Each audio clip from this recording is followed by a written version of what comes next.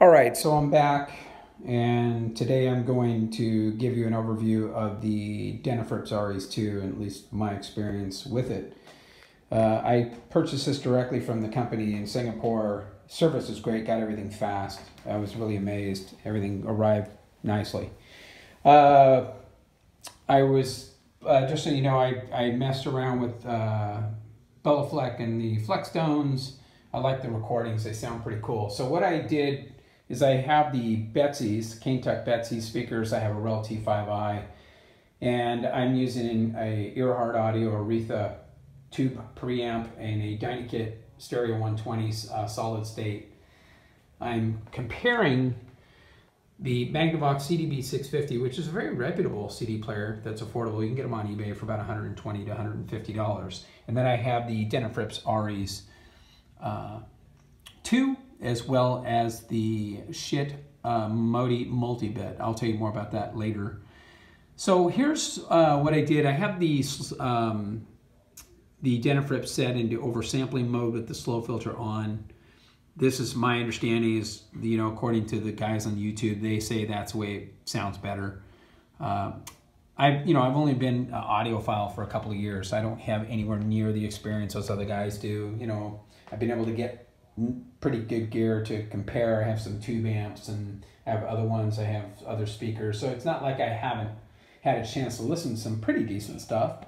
I do have a lot of vinyl, and so it gives me opportunity to compare a lot of things, and it's a lot of fun. I enjoy it, and hopefully it helps you guys out.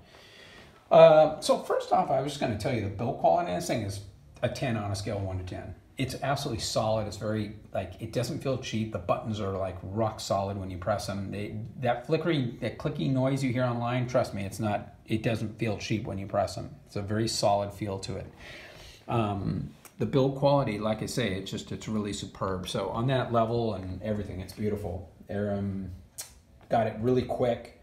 Got it from Singapore, from the company in Singapore that allows you to import it to the US.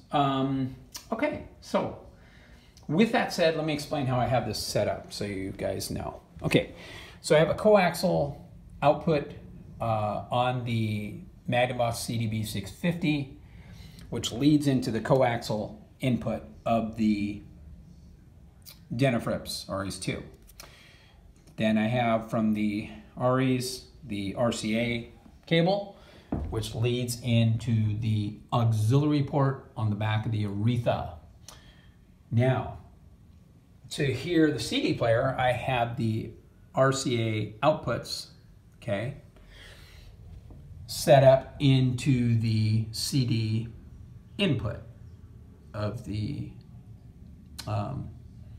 Aretha. So, how does this work? All I do to compare the CD player to the Ares is I just simply flip the switch. So I go from auxiliary to CD. So if I want to hear the CD player directly, I go to CD. If I want to go to listen to the Ares to compare the sound, I just switch it over to auxiliary. I can do that on the fly. So, when I first heard about the Denafrips, there was a lot of people give this thing a lot of praise.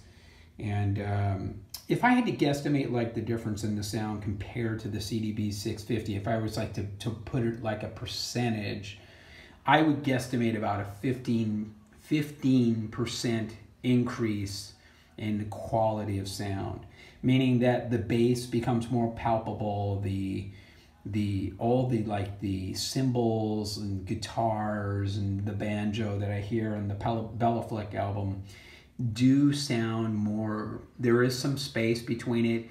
It has a very natural sound. I don't know how any other synonyms I could put that in.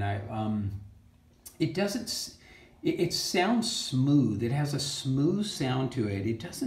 There's more space, there's more air, you hear it, the instruments and the voices are more distinct, The Ship multi-bit is surprisingly good. The soundstage compared to the Denafrips they're very similar in my opinion. I know that some of the guys online were comparing it to the Bifrost, but I thought you know, that this little multi-bit surprisingly stood up well.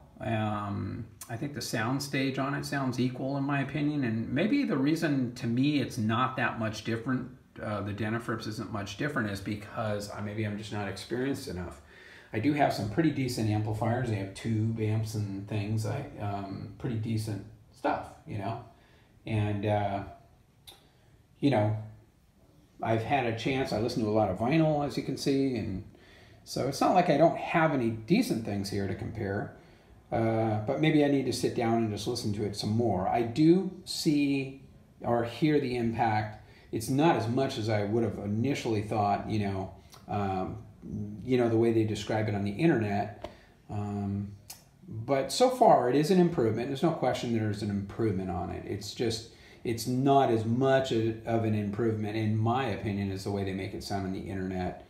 And who knows, maybe down the line. You know, one of the things that trips me out about this whole thing is you know, the opinion you might have at one time, after you listen more and more, it sometimes can change when you spend more time listening, and perhaps maybe I need to spend more time with it. But so far, it's a beautiful device.